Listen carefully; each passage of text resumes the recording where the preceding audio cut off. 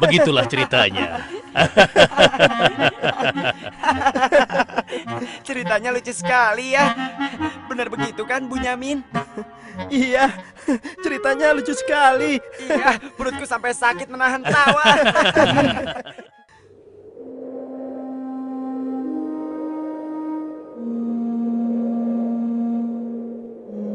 Menurutku, ayah itu pilih kasih.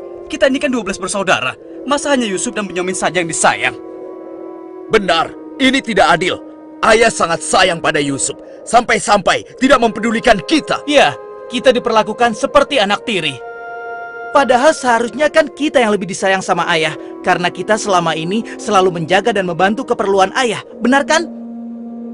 Tapi aku heran, kenapa ayah begitu sayang pada mereka berdua, terutama pada Yusuf. Aku yakin sekali, itu pasti karena Yusuf memiliki wajah yang sangat tampan. Masalah ini harus segera diselesaikan sebelum ayah semakin pilih kasih. Kita harus menyingkirkan Yusuf bagaimanapun caranya. Apa? Kalau begitu, sebaiknya kita bunuh saja Yusuf. Aku tidak setuju. Kita ini adalah putra seorang nabi. Apakah pantas kalau kita jadi seorang pembunuh? Membunuh itu adalah perbuatan dosa yang sangat besar. Apalagi yang akan kita bunuh adalah adik kandung kita sendiri. Lalu, apa kau punya saran lain, Yahuza? Aku rasa sebaiknya Yusuf kita buang saja.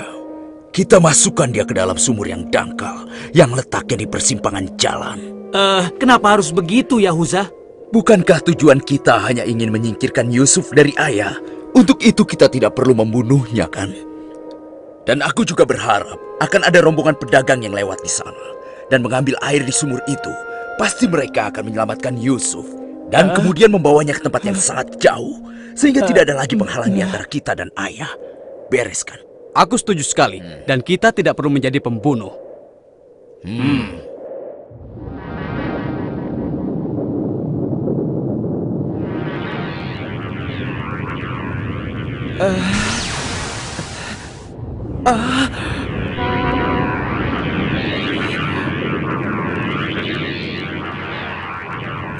Sebelas bintang.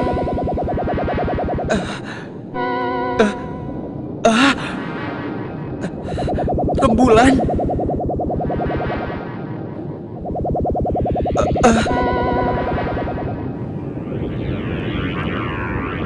Apa maksud semua ini?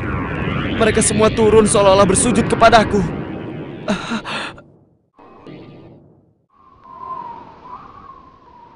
Ayah, semalam aku bermimpi aneh sekali. Mimpi apakah itu, anakku Yusuf? 11 bintang, rembulan dan matahari bersujud kepadaku. Apakah itu artinya, ayah? Aku tidak mengerti. Yusuf anakku, itu bukan sembarang mimpi. Mimpimu merupakan pertanda bahwa kau akan diangkat menjadi seorang nabi. Allah Subhanahu wa Ta'ala akan mengkaruniakan kemuliaan ilmu dan kenikmatan hidup kepadamu, nak. Apa itu benar, ayah? Iya, insya Allah benar, anakku. Tapi ingatlah pesan ayah.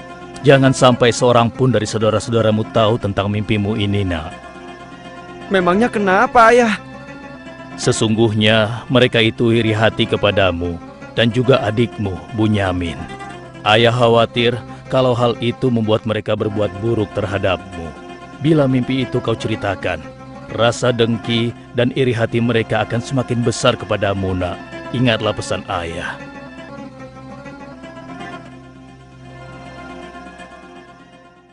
Ayah, besok kami akan jalan-jalan ke lereng bukit. Di sana udaranya sangat segar, pemandangannya pun sangat indah. Kami ingin bersenang-senang di sana, ya. Kali ini pun kami akan mengajak Yusuf, ya. Dia pasti akan senang sekali. Sudah lama sekali kan Yusuf tidak pergi ke bukit. Rasanya aku meragukan ucapan mereka. Ayah tidak perlu khawatir. Kami pasti akan menjaga dan juga melindunginya dengan baik, ya. Tenang saja. Sebenarnya ayah tidak keberatan Yusuf ikut bersama kalian. Tapi ayah khawatir terhadap binatang buas yang setiap saat bisa saja menyerang kalian. Percayalah pada kami, ayah. Kami ini kuat-kuat dan kami mampu menjaga diri kami.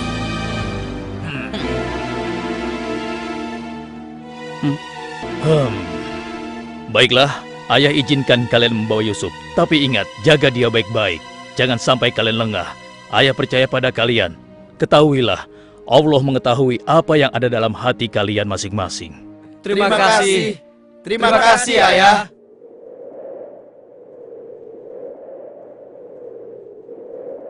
Kami berangkat, Ayah. Ingatlah, jaga Yusuf baik-baik.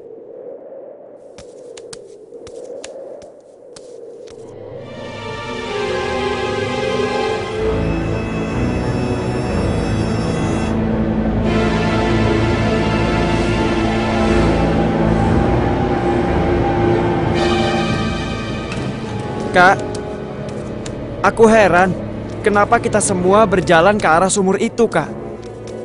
Sebentar lagi kau akan tahu. Apa yang kalian lakukan? Diam kamu. Apa salahku?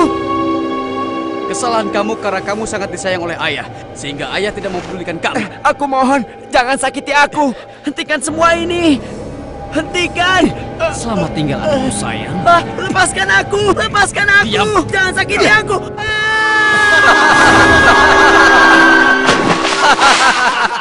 Kakak, tolong aku.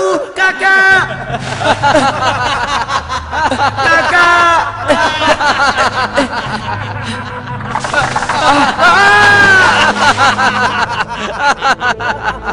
Kakak, jangan tinggalkan aku. Keluarkan aku dari sini, Kak. Kakak, tolong aku, Kak.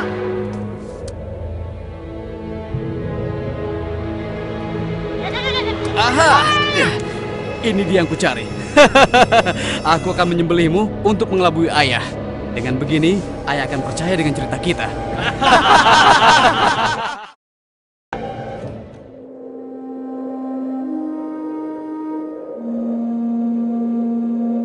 Shh, tunjukkanlah wajah sedih kalian di hadapan ayah. Jangan sampai ayah curiga. Assalamualaikum.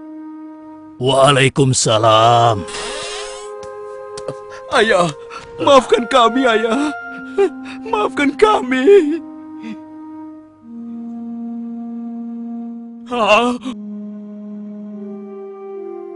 Mana Yusuf? Maafkan kami, ayah. Apa yang ayah khawatirkan ternyata telah terjadi. Selagi kami asik berlomba lari, Yusuf tertinggal di belakang kami, ayah. Saat itulah serigala buas menerkam dan membawa Yusuf, ya. Ini ya, kami hanya menemukan pakaiannya saja, ayah. Baju Yusuf tidak robek sedikit pun. Mereka sudah berbohong. Dan inilah buktinya, ya. Ini buktinya. Kalian telah menuruti hawa nafsu dan bisikan setan, sehingga kalian menilai baik perbuatan buruk kalian. Mungkin saja ayah tidak percaya pada kami, tapi begitulah yang sebenarnya terjadi pada Yusuf, ayah. Baiklah, aku akan bersabar sampai Allah menyingkap apa yang sebenarnya terjadi pada Yusuf anakku.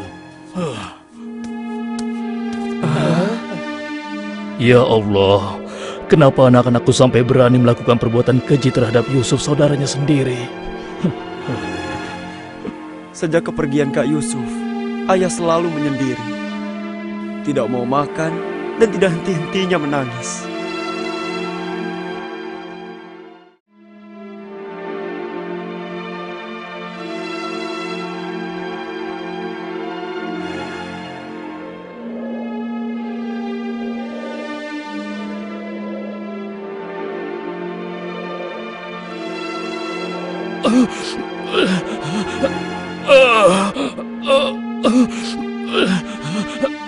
Ayah? Ayah kenapa? Kenapa mata ayah? Apa yang terjadi, ayah? Ayah! Ayah kenapa? Ayah kenapa ya? Kenapa ya? Ayah kenapa ya?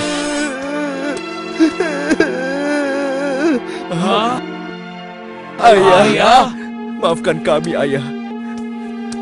Seharusnya kami tidak mengajak Yusuf ke bukit, Ayah. Maafkan kami. Mata ayah buta karena ayah tidak berhenti menangis karena kepergian Yusuf, Ayah. Maafkan kami. Sudahlah, semua ini adalah kehendak Allah. Hanya Allah yang tahu rahasia di balik kejadian ini.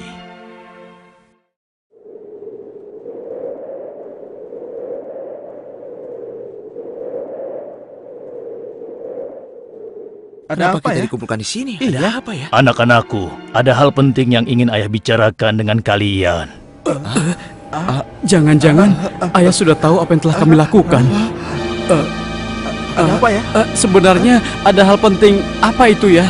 Ayah yakin kalian pasti sudah tahu keadaan negeri kita semakin hari semakin sulit. Kemarau panjang menyebabkan persediaan makanan kita semakin menipis. Jika ini berlangsung terus, kita bisa mati kelaparan.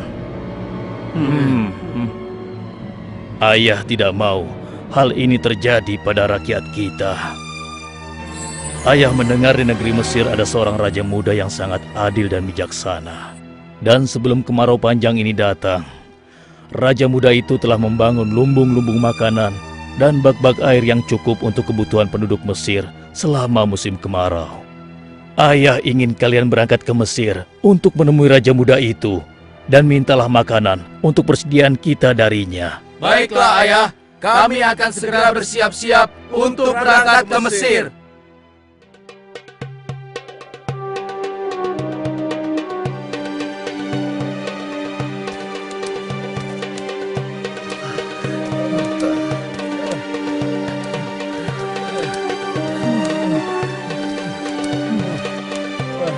Kita sudah sampai. Wah, megah sekali ya. Iya. Lihat, sepertinya itu gudang penyimpanan bahan makanan. Wahai pengawal, kami 10 bersaudara datang dari negeri Kan'an. Kami datang ke sini bermaksud untuk menemui Raja Muda. Tolonglah. Kalian tunggu saja di sini sebentar. Maaf Tuan, ada 10 bersaudara dari negeri Kan'an ingin bertemu. Dari negeri Kan'an? Baiklah, bawa mereka semua menghadapku. Baik Tuan. Hah? Ya Allah, mereka itu adalah saudara-saudaraku.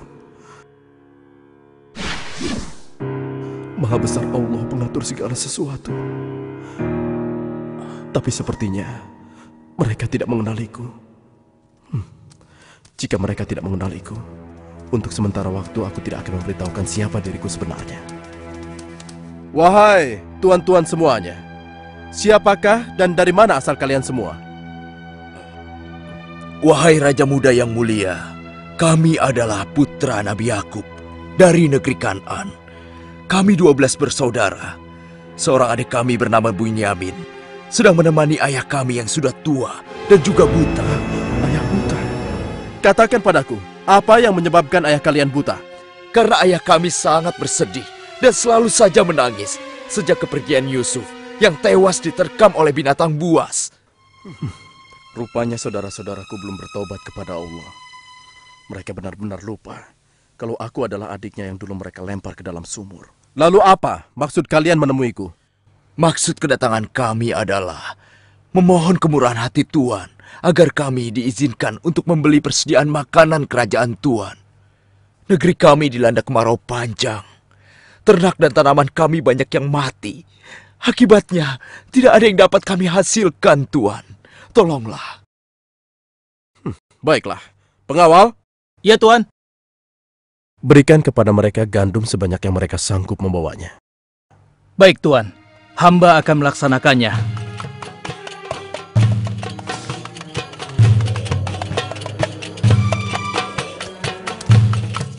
Saya sudah penuhi permintaan tuan-tuan. Sekarang giliran tuan-tuan yang harus memenuhi permintaan saya. Bagaimana? Saya sebenarnya meragukan kata-kata kalian. Saya ingin membuktikan apakah semua yang telah kalian katakan itu benar atau dusta. Kalian boleh datang kembali kemari dengan syarat harus membawa Bunyamin. Tanpa dia, jangan harap kalian mendapatkan gandum dariku lagi. Baik, Tuan. Terima kasih. Kami permisi dulu, Tuan.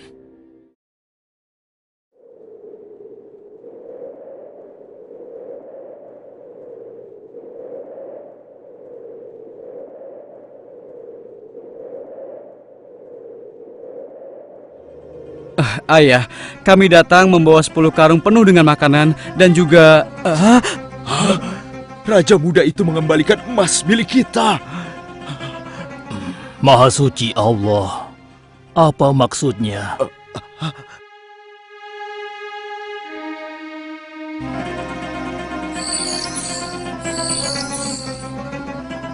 Persediaan gandum kita sudah hampir habis.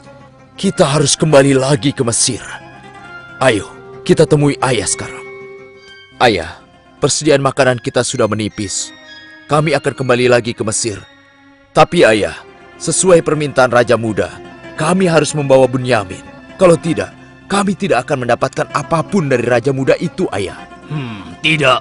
Kalian sudah membuat Yusuf celaka. Sekarang kalian ingin membawa Bunyamin, adik kalian. Tapi ayah, demi Allah, ini sungguh syarat yang diminta oleh Raja Mesir. Tanpa Bunyamin, Raja itu tidak akan memberikan apa-apa pada kita, ayah.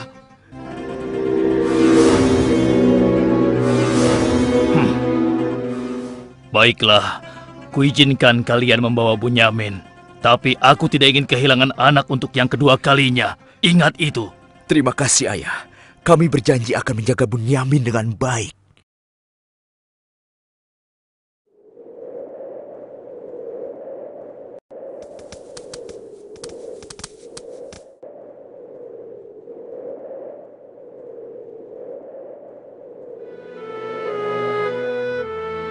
Tuanku, sekarang kami datang bersama Bunyamin, adik kami yang kami ceritakan dulu. Bunyamin, adikku. Baiklah, sekarang saya percaya pada cerita tuan-tuan semua. Dan saat ini tuan-tuan adalah tamu kerajaan. Sehari 2 hari tinggallah di sini. Makan dan minumlah sepuas tuan-tuan. Silakan. Pengawal, tolong antarkan mereka untuk beristirahat. Tapi tinggalkan Bunyamin di sini. Karena aku ingin berbicara dengan Bunyamin sebentar.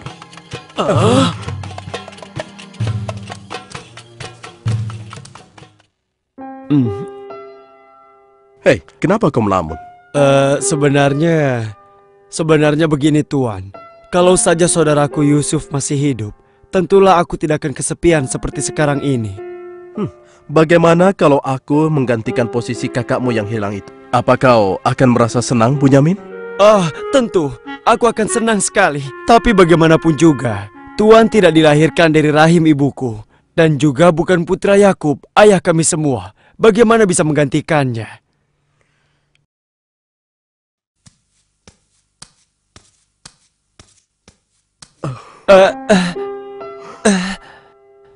Bunyamin adikku, apakah engkau sama sekali tidak mengenali aku? Aku adalah Yusuf, saudaramu Bunyamin. Apa itu benar? Bagaimana itu mungkin? Pandanglah wajahku baik-baik. Tidakkah ada suatu tanda yang mengingatkan engkau bahwa aku adalah saudaramu?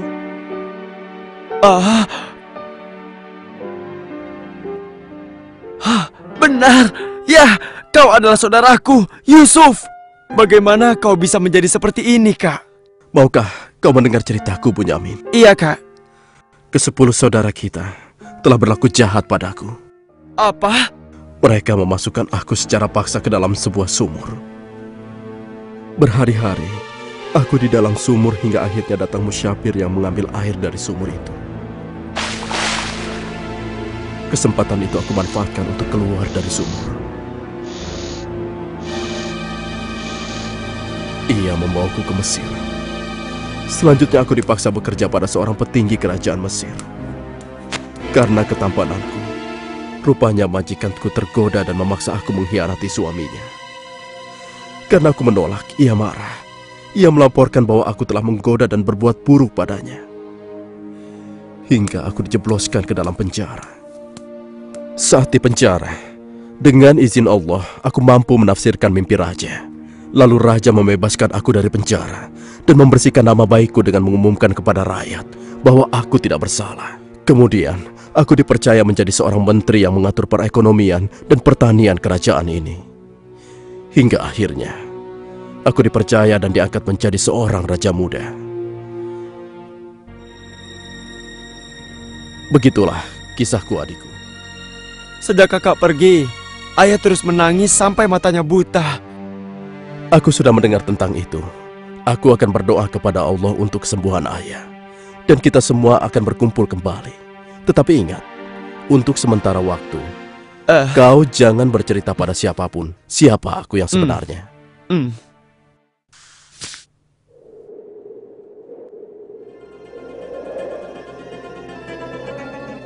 Alangkah mulianya Raja Muda itu. Pasti ayah akan bersuka cita menyambut kepulangan kita. Aku jadi tidak sabar ingin cepat kembali ke rumah.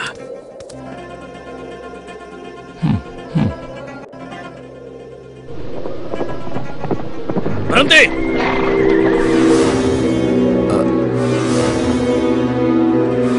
Ada apa? Wahai gerangan pengawal, menghentikan kami. Kalian semua harus digeledah. Memangnya kenapa? Apa salah kami, Tuan? Dengar, raja kami kehilangan sebuah piala emas. Dan kami mencurigai salah seorang dari kalian telah mencuri piala emas tersebut. Demi Allah, kami ini orang baik-baik. Kami bukan pencuri. Kami tidak percaya sebelum kami membuktikannya. Ayo, ikut menghadap raja.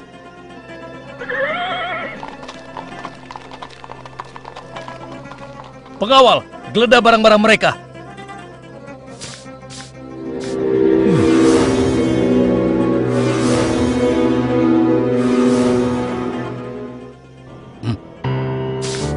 Ini milik raja.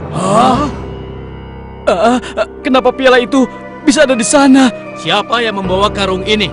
Itu milik Bunyamin, Tuan.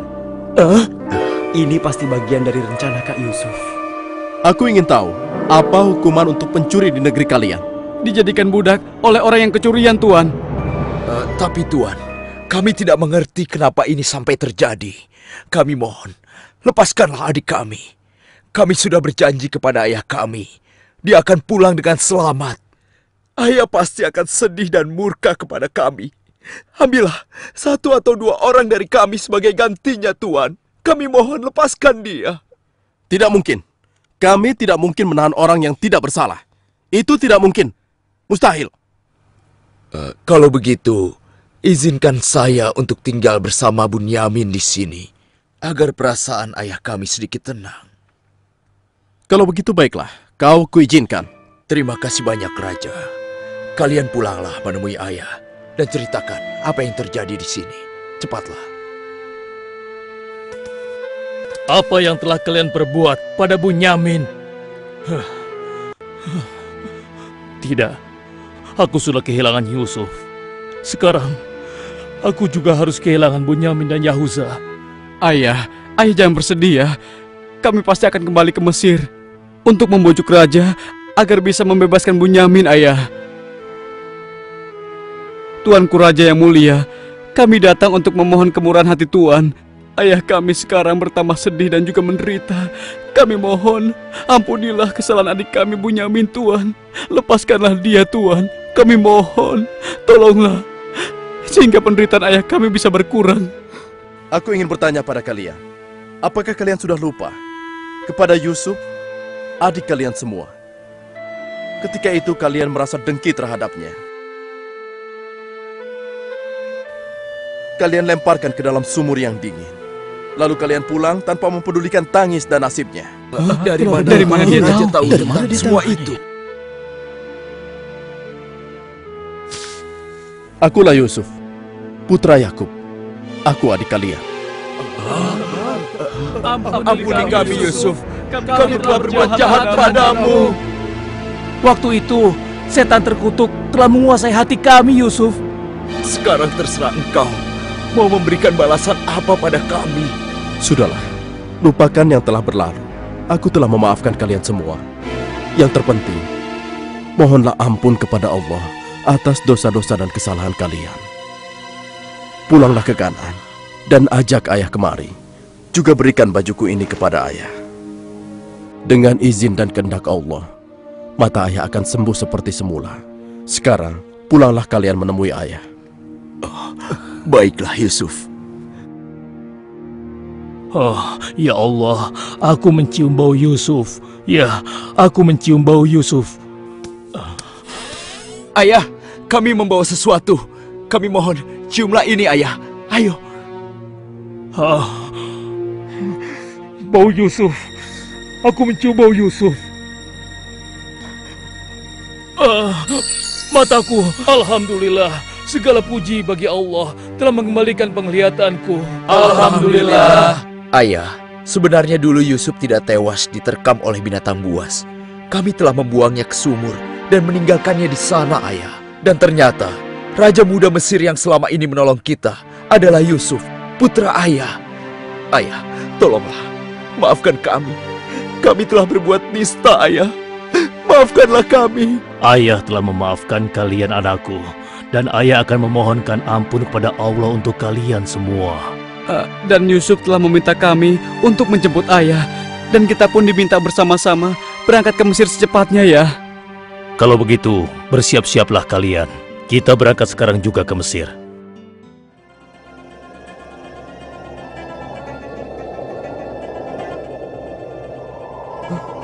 Ayah, Yusuf anakku! ayah! Yusuf anakku, alhamdulillah kau selamat, nak. Ayah, betapa aku merindukanmu. Maafkan anakmu ini yang tidak pernah menjenguk engkau, yang begitu bersedih atas kehilanganku. Disebabkan tugas yang diamanahkan kepadaku untuk memenuhi kebutuhan pangan seluruh penduduk selama kemarau panjang di negeri ini. Maafkanlah aku, Ayah. Sudahlah, nak. Tidak ada yang perlu dimaafkan dan disesali. Semua ini adalah kehendak Allah. Dan kalian semua, wahai anak-anakku, jadikanlah peristiwa ini sebagai pelajaran. Dan karena peristiwa ini pula, kita dipertemukan dalam keadaan hati yang bersih, yaitu saling memaafkan. Mudah-mudahan semua ini bisa menghapus dosa-dosa kita. Sudah sepantasnya kita berserah diri dan memohon ampun kepada Allah. Wahai ayah, dan engkau wahai adikku Yusuf, sekali lagi kami menyampaikan penyesalan kami yang sebesar-besarnya atas apa yang telah kami lakukan dengan peristiwa ini. Mudah-mudahan kami tidak lagi menjadi orang-orang yang zalim terhadap orang lain maupun terhadap diri kami sendiri. Dan kami sangat bersyukur atas nikmat dan karunia ini. Segala puji bagimu ya Allah. Maha suci Engkau ya Allah. Engkau telah memberikan kami nikmat dan karunia yang begitu besar pada hari ini. Limpahkanlah rahmat dan kasih sayang-Mu kepada kami semua. Amin. Wahai ayah, wahai kakakku sekalian, dan engkau, wahai adikku Bunyamin.